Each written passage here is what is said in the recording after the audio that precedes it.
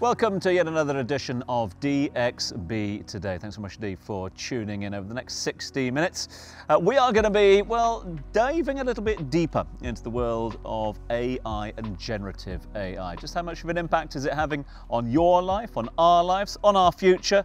We'll find out all the details, and here's what's coming up. Khalid went down to the renowned Madam Tussauds Dubai to get a closer look at visiting Dua Lipa wax figurine alongside other global icons. Plus, we've got jazz artist Nick Pritchard joining us live in the studio. So, what's going on, Tom, Ash? Good to see you guys. There's so much happening in the region and generally in Dubai as well, specifically with esports and loads of things going on with the weather, but... Esports and weather. Indeed. Well, but that's the thing. If there's bad weather, you just stay in and play games, right? Absolutely. I don't consider myself a big gamer, but of course there's this huge 17-day event taking place. This is the 3rd edition, and there's going to be so many fun, exciting things for gamers out there. In general, the whole global gaming industry has surpassed over $180 billion just in 2021, and a huge portion of that comes from esports, and especially with the new things like virtual reality and augmented reality, it has become such an immersive experience that this industry is taken off like a storm. No pun intended. I think we need to stop with the weather references. Yeah, it's certainly the huge amount of investment and initiatives, my financial investment, but also investments into the world of esports has seen this part of the world, not just Dubai, but this region become a hub for esports. And with that, you're right to say, yeah, about the investment into AI and generative AI, and that's basically what this show is going to be about, because there ain't a single industry out there at the moment that ain't affected by AI already. There are a whole host of myths as well, many of which need to be dispelled. There's a whole area of sort of fear around AI and its influence. It's good to see Dubai, the UAE, the MENA region embracing it. I'm looking forward to catching up with our guests throughout the course of the next 60 minutes to address a few of those issues. Exactly. I'm glad you said that, Tom, because our guest co-host today is going to educate us on all things AI. So let's find out who he is. Hello, everyone. I'm Karim Sarkis, Management Consulting Partner at Strategy and I can't wait to see you in the studio. Indeed, Karim will be joining us right here in the studio on this sofa in just a little bit. But first, our very own Khalid went down to Madam Tussauds Dubai, located at the Blue Waters Island, to check out their latest wax visitor. Avid Butchers.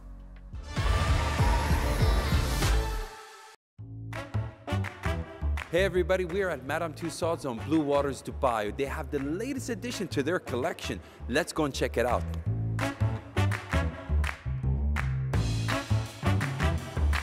I'm here with Chelsea. She's the studio manager who takes care of all the wax figures. Chelsea, it's a pleasure having you here with us. Tell us the amazing work that you do here. So I've actually been with the company Madam Tussauds for 12 years, so looking after the figures all that time, and that's made me travel around the world, looking after the wax figures, making sure they look amazing every day. And a real highlight of my job is actually meeting with the celebrities and measuring them from head to toe. That's actually the start of the process, and we gather all that information around the world so we can fly to them, they fly to us. Now, has there any been celebrities you might find difficult not to work with, but actually to make? Yes, so that's a great question, because each figure is completely different, whether it's their hairstyle, whether it's the costume.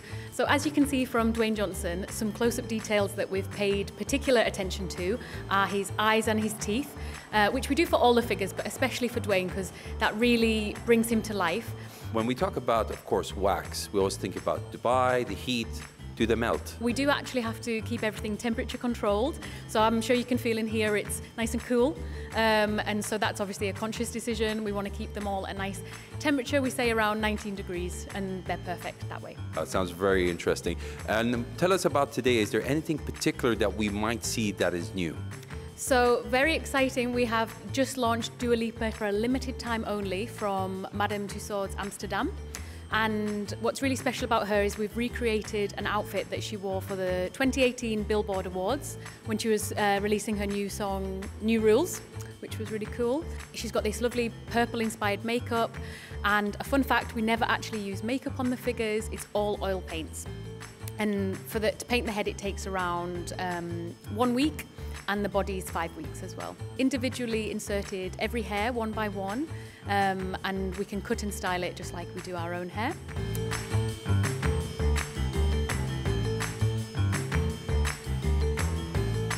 I had a fabulous time at Madam Tussauds where I got to rub shoulders with celebrities and people you might see from all over the world. But for this short, limited time, Dua Lipa is in town, so come and meet her yourselves at Madam Tussauds. Yeah, it's a great collection. Get yourself down to Blue Waters Island, just opposite JBR, to check out the latest collection and say hi to Dua Lipa. Now on with the show, and our co-host today is a thought leader helping navigate the tremendous growth in the media industry through his extensive expertise and strategic vision. It's a warm welcome to the show from Strategy and Middle East, Khalid. So Kareem, always good to catch up with you. Thanks so much indeed. Likewise. We are going to nail AI, all right, over the course of the next 60 minutes. There might be all those question marks around it, but thanks to your help and our other guests, we are going to try and get a better understanding of it and how it's affecting our life. I suppose the first question I have to ask is a robot going to steal my job anytime soon? That you started with the hardest question. Look, with every new technology, there's going to be this fear, right? And if you look back and see when cars were introduced, the people who were taking care of the horses were out of a job. Yeah. The difference now is that what's happening with AI is changing so fast and coming in so quickly that maybe people need to adapt much faster, and that's really the trick. And also governments need to adapt faster. So the convention, really the answer, nobody knows. Yeah. The conventional wisdom right now is this phases. Phase one is where AI is your helper, is your assistant. It makes you, like, whatever you do it on steroids, and you're much better at it. And if you learn how to use the AI tools, then you're going to be much better than everyone else. And so you'll hear this a lot. They'll say the person with AI is going to replace the person who doesn't know how to use AI. Yeah. So that's the first phase. So early adoption is good? Absolutely. Okay. This kind of reminds me of when we were introduced to computers, and when we all started having computers at home, there was this fear that it's going to replace us and take away our jobs. It kind of reminds me of that time. I want to know a little bit more about some real world examples of how AI has created something. It could be a music, or I don't know, written a script or anything. So one thing to point out when we talk about AI creating, there's always a human, so far, there's always a human who's telling it what to create. The actual process of creation, it then creates it itself, but again, that doesn't come from scratch. That comes from it learning from everything that it's been fed. It's basically been fed the internet. These new models that we're talking about have been fed everything that's been on the internet. So they're learning from past human work. They're picking up patterns. They don't understand, this AI does not understand what it's creating. It doesn't know, it's just working entirely on mathematical probability. So that's to demystify a little bit. It's not magic.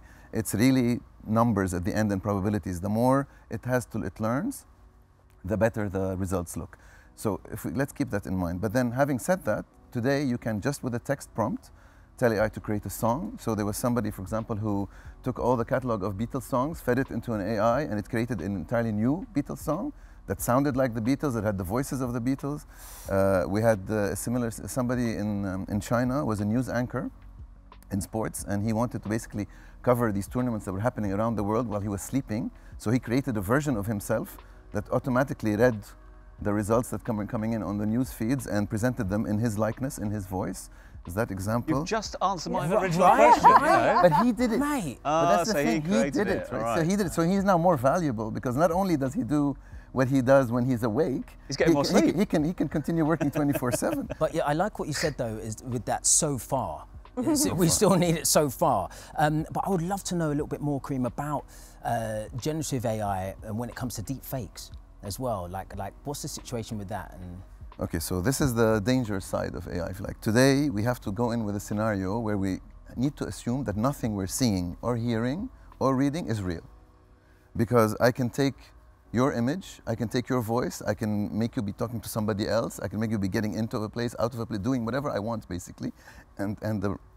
Today you can spot a little bit when that's being manufactured or generated by AI, but in a few months or maybe a year, you won't be able to spot it. And so we really need, it's about awareness, it's about understanding that from now on, nothing is as it seems. But to the trained eye, like I was watching something the other day and I could automatically spot, oh, that's a green screen. Today. Yeah. Today, Lane. You can spot it today, but if you look at what AI, so there's this famous video of Will Smith trying to eat spaghetti that's AI generated, and you go back like 18 months back and he had like 15 fingers and the arms were not moving in the right way and whatever. And now it's getting to the point where it's Will Smith eating spaghetti. There's still a bit of deformation in the hands, but in 12 months' time, nobody knows how good this is going to be. So you will not be able, there's people working on AI algorithms to actually detect AI content. But even OpenAI themselves, who created one, then pulled it back because it wasn't accurate enough. What do you say to the doubters out there? Because we often describe this as the fourth industrial revolution. I'm always a little bit reluctant to use the word industrial when we're talking about something that is more digital than digital almost. So it's going to a whole new gig era. But what do you say to the naysayers, those that are out there that say, yeah, but my industry is not affected by it, I'm personally not affected by it? Are we all, is anyone immune to AI? So immune makes it sound like it's going to be an infection. Okay. It's not an infection. Look at it positively. We will all be affected by AI, whether as consumers or as creators or as business people or government officials and so on. Everybody needs to be aware of what it is, what it can do, how they can use it, and how it can be used in places that affect them. And so, yes, we will all be affected by it. There's always a trend in technology to exaggerate its impact when it's first introduced, but then sort of not guess how important it's going to be down the line. And we're in that phase of AI. There's the initial hype on Gen AI, by the way. We need to also differentiate on this. So this is the recent flavor of AI, let's say. Okay. So right now everybody's hype. It's going to take my job. Tomorrow it's going to be robots running everything. That's not going to happen tomorrow, right? Take self-driving cars that we've been talking about. Where are they? They sort of slowly making their way into reality. AI is going to be a bit like this. We've had this phase. Now we have a phase where, okay, where's the value created? How can we actually use it? The EU is putting a lot of regulations around how you can use it to try to make sure that it's being used in a way that doesn't harm society. But you really need to be learning about it, and you need to tinkering with the tools. And it's very easy to get into. That's the whole point. It's accessible. It's basically just today text. You don't need to have any special expertise to learn to interact with it and understand its capabilities. Fantastic. Kareem, please stick with us. There's so much more that we want to learn and understand from you about AI. It's time now for a quick break. But when we come back, we find out how music composers are collaborating with AI for better efficiency with the founder of Audio Swim. So stay with us.